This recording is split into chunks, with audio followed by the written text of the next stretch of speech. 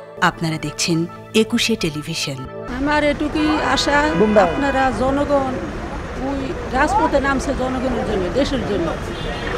একটা মানুষ যদি নিশাখোর হয়, সে দেশের জন্য রাজপথে নামতে পারে না। এই 30 বছর পরে উনি এই কথা কোন বিবেকে বলল? আমার ছেলে একটা সিগারেট পর্যন্ত খেত না, এত ভালো ছিল এই ছেলে ছিল। আমার কোনো ছেলে কোনো এই সিগারেট পর্যন্ত খায় না। এখন আমি আপনাদের জনগণের কাছে আমি বিচার চাই, এত বড় কথা, এত খারাপ কটুক্ত কথা কেমনি কী করে বলতে পারলো? ওনার কি ক্ষতি করছিল? আমরা শহীদ নূর হোসেনের পরিবার ওনার কি ক্ষতি করছি, আর নূর হোসেন ওনার কি ক্ষতি করছিল? কেন উনি কেন এই মন গড়া কথা বললো? এটার বিচার আপনাদের কাছে চাই, সরকারের কাছেও চাই, জনগণের কাছে আমি এই বিচার চাই নূর হোসেনের মা হিসাবে। নূর হোসেন ছিল মানে এক ফ্যামিলি মিলে আমরা ছিলাম, এক ফ্যামিলি, সবার থেকে একটু আলাদা থাকতো, একটু মানে ওই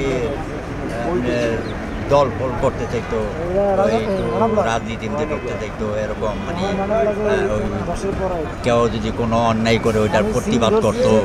আমাদের ওই পুরান ঢাকার মহল্লায় যদি কেউ অন্যায় করতো ওইটা যদি প্রতিবাদ করতো, এইভাবেই ছোট থেকে মানে এই আমি কোলে পিঠে করে অপমানের প্রতি সবগুলারে।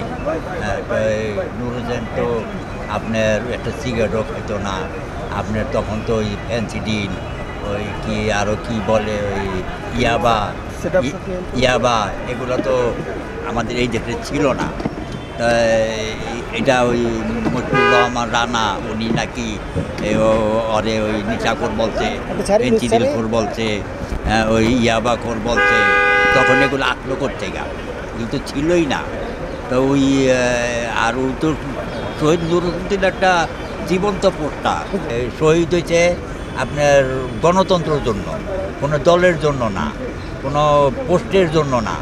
হ্যাঁ, ও তো একটা জীবন্ত পোস্টার হয়ে রোডে নামছে, রাস্তায় নামছে 10ই নভেম্বরে। তা ওটা তো মানে এখন এমন একটা শহীদরে 33 বছর যাবৎ ওর একটা দিবস পালন করা হয়, ওর সম্মান করা হয়। ওর এই 0 পয়েন্টে সব দলেই এটার মধ্যে যোগ দেয়, ফুলের তোরা ওর ইয়ের মধ্যে রাখে, এমনকি সব মন্ত্রীরাও এখানে আসে, সব দল, ওই কোনো দলের জন্য না, সব দলই তো ওরা চাইতেছে। আর তো কোনো এমনকি সারা পৃথিবী এটা জানাজানি হয়েছে শহীদ নূর হোসেনের ব্যাপারে।